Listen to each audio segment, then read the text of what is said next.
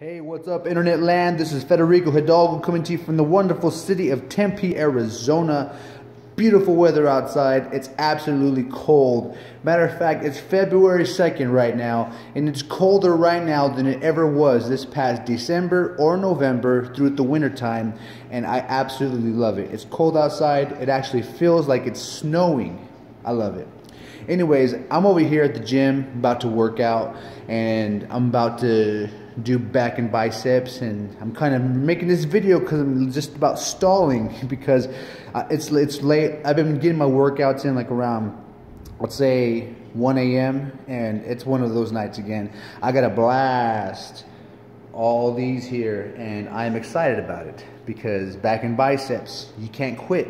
And as I was thinking as I'm stalling here, how this kind of relates to the inner man or the spiritual man, you know, we will never have a transformation in the spirit man, our walks with God, our spirituality, our spiritual growth. We'll never have transformations in our physical body, our diet, our ability to work out our physical man to become stronger and more efficient. We'll never be able to do these things effectively until we realize one thing.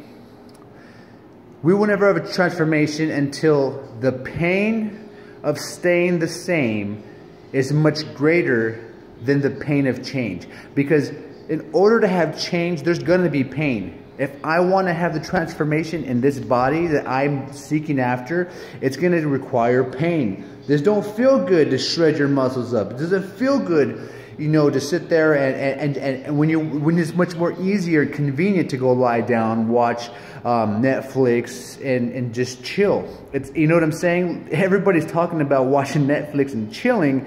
It's easy to do those things, but it's much more difficult to sit here and put your body through a torturous workout that's going to bring about transformation. You won't have transformation until the pain of staying the same is much greater than the pain of change. Likewise in the spirit man, when we live for God, you know, we all want to know God and become like Him, become more spiritual and become more stronger in the spirit, but you just don't get there by snapping your fingers and saying, bada bing, I want to be spiritual and be greatly used by God. It happens whenever you get to a place in your walk with God where the pain of staying who you are is just awful. I mean, it's just gut-wrenching to just consider going another year walking in the same level anointing until the pain of staying the same, it becomes greater than the pain of change.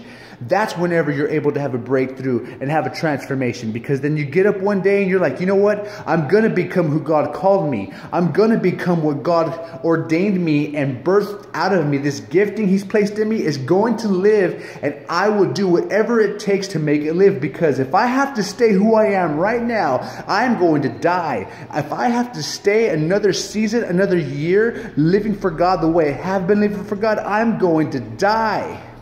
If you have not come to that place, watch out, because it's coming. It's coming to you real soon. This is a season I've been praying. God's been showing me many of God's people are going to walk into this wall.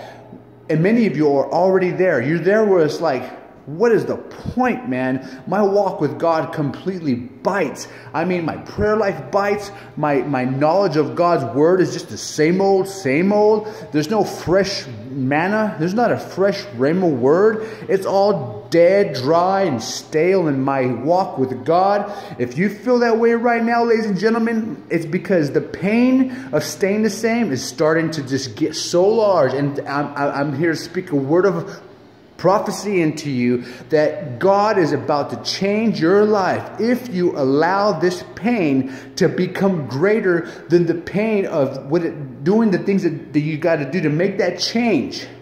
The pain of staying the same right now you're going through is so large. That's why you feel this way. Don't let the enemy come in and seep in depression, seep in this murmuring, walking in wilderness 40 years, doing nothing, wasting more time than you've already wasted. You've got to pursue your calling right now. You've got to go after who God called you to be. It's inside you. It's in you right now. You've got to become who God called you to be. And the pain of staying who you are has got to become so great that you allow it to break within you. And when it breaks within you, there's gonna be pain. There's gonna be a spiritual heart condition, and you're gonna cry tears. That's what the Holy Ghost is for. Allow the Holy Ghost to come inside, pray in the Spirit, the heavenly language of the Holy Ghost. Let God saturate all that dry bitterness and unforgiveness and staleness in your life, and let Him bring a new life out of you. He says that I am like a well of living waters flowing up out of your belly, living waters. I have come that you might have life, He says. Jesus said, I have come that you might have life, and that you might have life more abundant. He didn't call you to sit on no pew and be dead. He didn't call you to go to church on Sunday, become religious with a fish in the back of your car and a Jesus t-shirt wearing Christian that you've become. God says, no, I want to live, and I want to live inside of you. If you're out there, ladies and gentlemen, right now, and if you come to this place where the pain of staying the same is just becoming so much greater and eclipsing the pain of change, it will not happen. This miracle I'm speaking of will not take place unless you actually put your feet and your legs to your faith and take prophetic action. That means you start making changes. That means you take yourself to the spiritual gym. That means you take yourself to your knees in prayer. That means you force yourself to read some chapters of the Bible until this carcass, this flesh, this humanity that's contrary to God dies on an altar, and then the Holy Ghost comes on the inside and radiates and becomes to make new paths for your life and new destiny.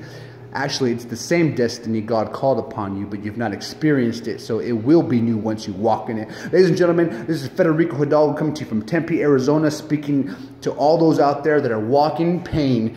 Pain of staying the same has become greater than the pain of change. Go out there and become changed, become what God called you. God bless you. Have a nice night.